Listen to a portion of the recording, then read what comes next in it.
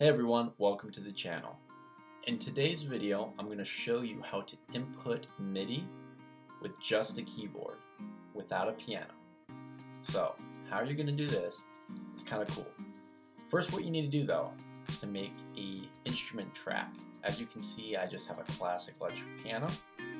But if I try to, let's say, push A, it's not gonna play note, right? If I do S, it's just gonna solo that track.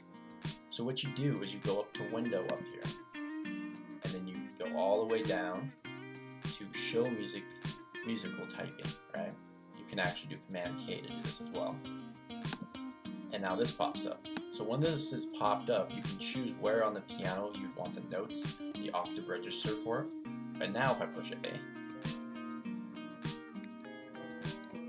right? You can do chords if you like, and it's just as simple as that. Just super cool. If you don't have a piano connected to Logic Pro X and you just have a keyboard, let's say you have a laptop, this is a very good way to be able to still input MIDI without having to buy extra gear. So there's your quick tip for the day. If this video was helpful, please comment down below. Also, if you found value in this video, please like, subscribe, and all that kind of stuff. It really does help in the YouTube algorithm. And hopefully, I'll see you in a future video. Take care.